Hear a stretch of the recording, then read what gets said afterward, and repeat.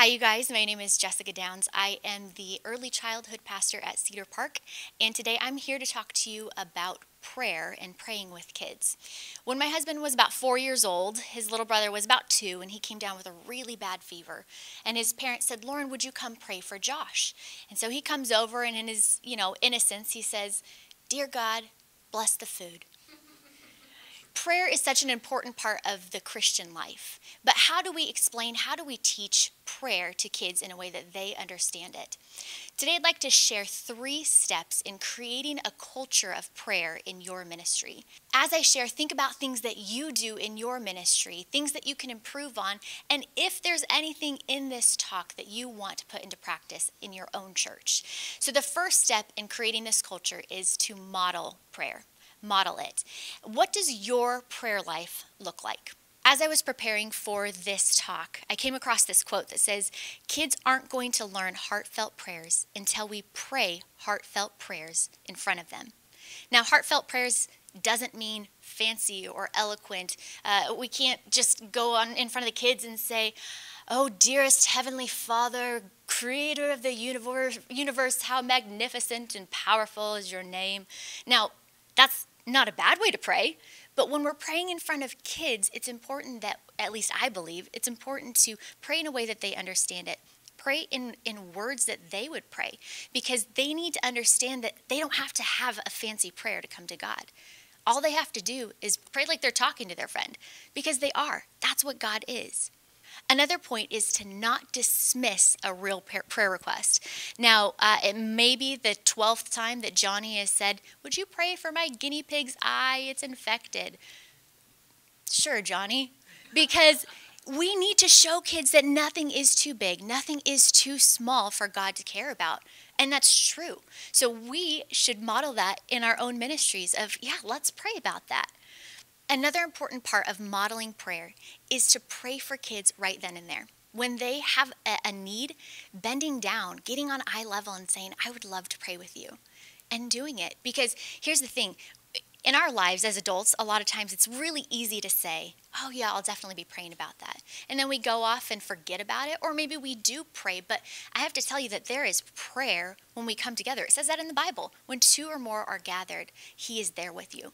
So to me, it's super important to show these kids that you care enough to take the time to pray with them. Plus, it teaches them that they can do the same thing. So I want to encourage you today. I want to challenge you. What are some ways that you model prayer in your ministry?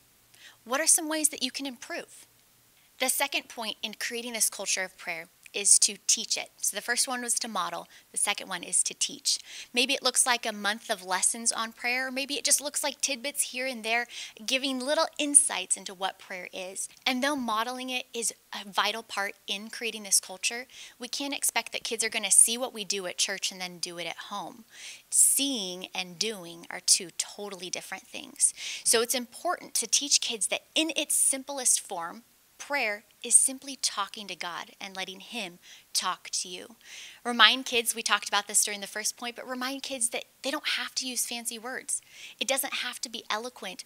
We can pray short little prayers. They could be long. It doesn't matter, because God hears them. One of the things that I tell the kids is that God can hear you anyway, anywhere, at any time. Whether you're in the car, whether you're laying in your bed, whether you're at school right before your test, God can hear you. Another thing to talk about is the posture of prayer. You don't have to pray with your eyes closed and your heads bowed. We do that at church because it helps us focus, right? But it doesn't matter what posture we're in. Now, there are important points in posture, right, of closing out the external things and focusing on the Lord. So maybe that looks like kneeling at the front so that they're not distracted by the people in front of them. Or maybe that looks like, for me, walking around and praying is one of the ways that I pray. Maybe it looks like writing Dear God letters and writing it down. I mean, you think about David, that's what he did. The Psalms is all about that. Writing down your prayers. Maybe it looks like worshiping, sitting in your seat or standing up, raising your hands. All of those things are ways that we can pray.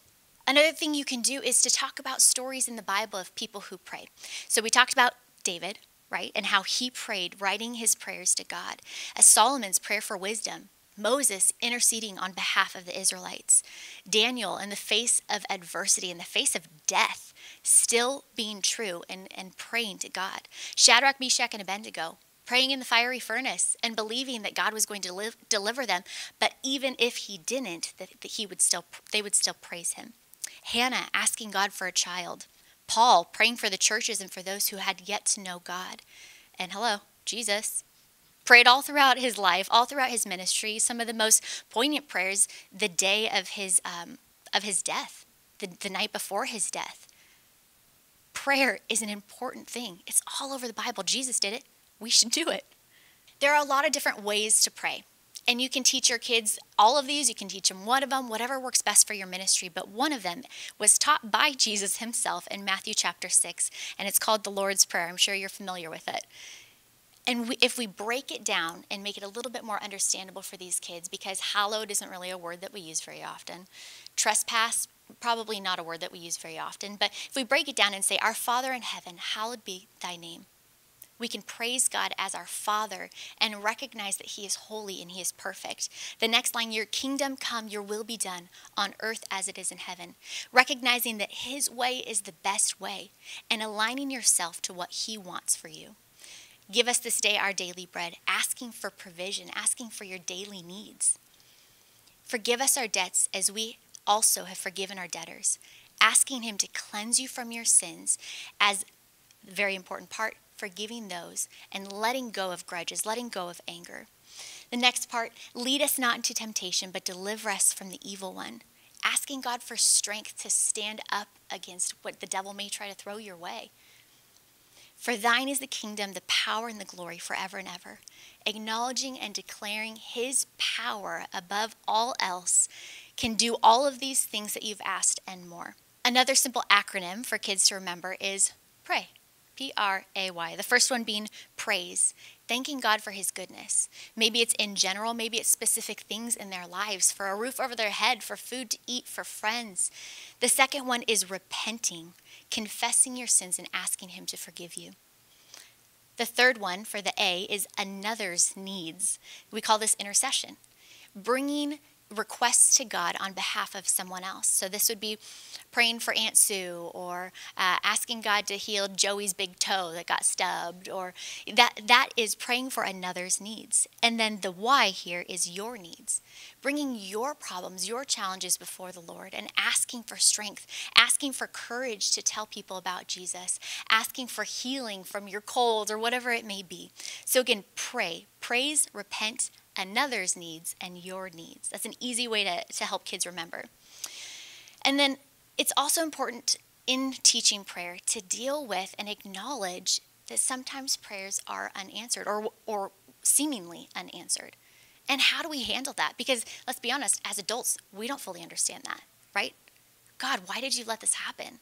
God, I've prayed for this for a decade, and why isn't it coming yet? So it's important to talk about, and even if we don't have the answers, which we don't, we can walk through that with these kids because they're going to have the same questions we do. So sometimes there's a reason why a yes is not the best solution, like, I want all the candy in the world. Well, you'd probably get a stomach ache. Or, I really want to be friends with that really popular kid.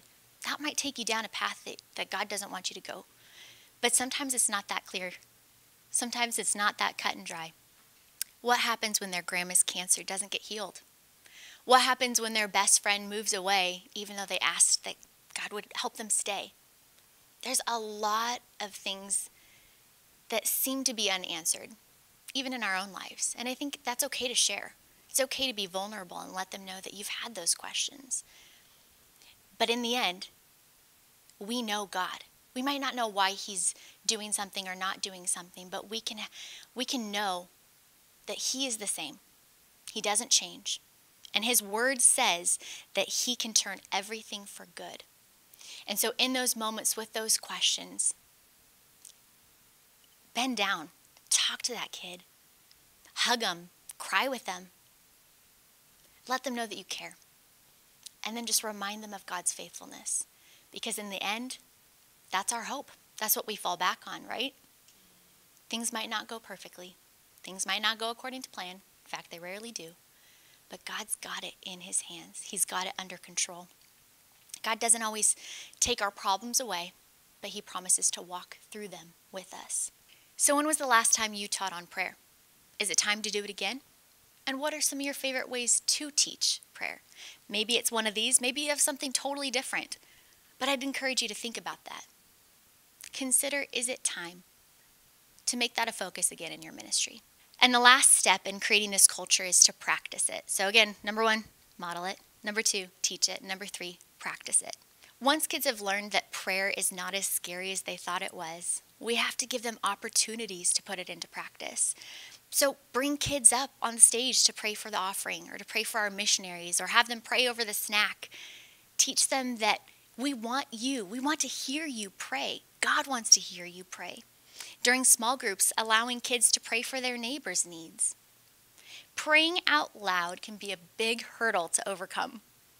Even as adults, right? We get nervous praying in front of other people or praying for people out loud. And it's important to realize that every kid is a little bit different. Some are going to do it right away, some aren't. So giving them the space to pass if they want to, but always giving them the opportunity, always encouraging them to do so. It probably goes without saying, but make sure the kids listening are being respectful, and if there's a stutter or if there's a mess up of words, making sure that they don't laugh, and just creating a culture of it's okay. Like, I mess up praying, I mess up speaking, it's okay. God knows your heart. He knows what you're saying. Another important thing is to have a response time after the lesson. Regardless of what you're teaching on, giving kids the space and the time to talk to God and let God talk to them. It may look different each week. In fact, I encourage you to switch it up a little bit, but give different ways to respond. Let them respond verbally or written or through worship. And then have your team available to pray with them. Every once in a while, give kids the opportunity and give them the chance to even share what God has put on their hearts. You'd be surprised. Sometimes it's like not really relative to what you're talking about, but a lot of times you'll be blown away by what God has put on their hearts. One time in the curriculum we were using, it suggested that at the end, the response time would be that kids would huddle in groups and pray for each other. And my mind immediately went to, well, that's a great idea, but I got 100 kids in here. We're just going to get distracted. They're going to be a distraction. But we gave it a shot. And I want to tell you that it was an incredible experience.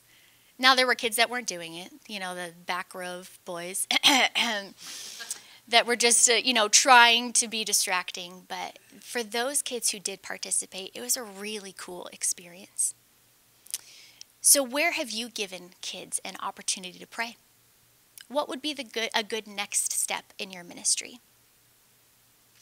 When it comes down to it, our kids' lives will be enriched as they pray, and so will our ministry. Kids may not have a home where prayer is exhibited on a daily basis. Maybe their mom and dad don't even pray during meals. Maybe they don't pray when they drop them off for school. So it's important to create that culture in church where kids see it, recognize it, learn about it, and do it. Because if it doesn't happen at home, where else is it going to happen? As I close, I want to share a story with you. One Saturday evening during our service, a 6th grader came up to me and at the end of the lesson when we were doing that response time. And he came up and he said, Pastor Jessica, could you pray for me? I said, yeah, I'd love to pray for you, bud. And he said that he was really struggling. His father had abandoned them and they were living in a shelter. His grandpa, who he was really close to, had just passed away. Get this, his best friend was murdered by his father. And he said, I just struggle with depression. And I might look like a happy kid on the outside and I'm smiling, but when I go home, I just want to die. And man, holy cow.